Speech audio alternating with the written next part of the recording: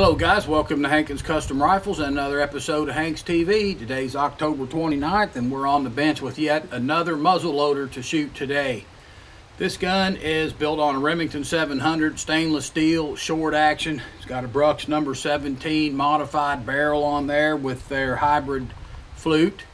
We've got another custom muzzle brake mounted on the end of the barrel to knock off some of the recoil from these 45 caliber muzzle loader shooting 275 grain bullets at a little over 3,000 feet per second. The gun has a Night Force Picatinny rail mounted with 2 extra mounting screws, so we've got 6 screws drilled and tapped into the receiver. It's got Night Force rings, 30 millimeter 6-hole design on the rings. The scope is a Trigicon, I think that's how you say that, Trigicon. 5 to 20 by 50 power, and it's got a bunch of fiber optics wrapped around here, and somehow or another they go inside and it's in the reticle. It looks pretty neat. If it's really bright outside, you can't see the fiber optic glowing, but in the day, in the dusk or darkness, the fiber optic glows, and it's almost like a lighted reticle, or if you're looking through an archery sight pin that has the fiber optic turned around where you're just seeing the very edge of the optic. It looks pretty neat so far, so I'm going to shoot it a little bit today, sight it in, get it ready to go to the customer. This goes to Louis Salvato up in, I believe, upstate New York. So as soon as I get this sighted in, I'll get it boxed up and shipped off to him.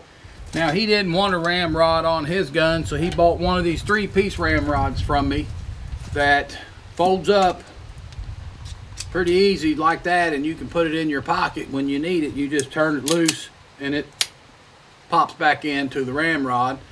And I did put a witness mark on this for him, shooting the 78 grains of powder, and we're going to sight this in with a 275 grain Pittman AccuMax.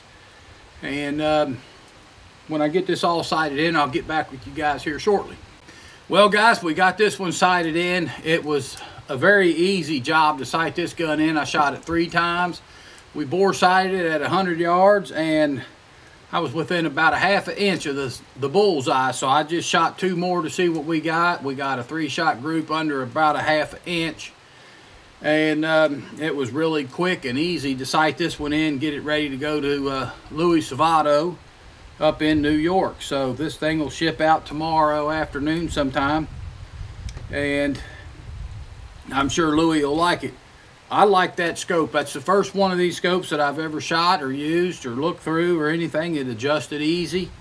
I got everything cleared up. The sight picture was good, and I can really see that little green dot in the scope right now, and I think it might have made a difference for a quick acquisition of the target. So it's pretty nice. I may buy one of those for myself one of these days and mount it on a gun of my own.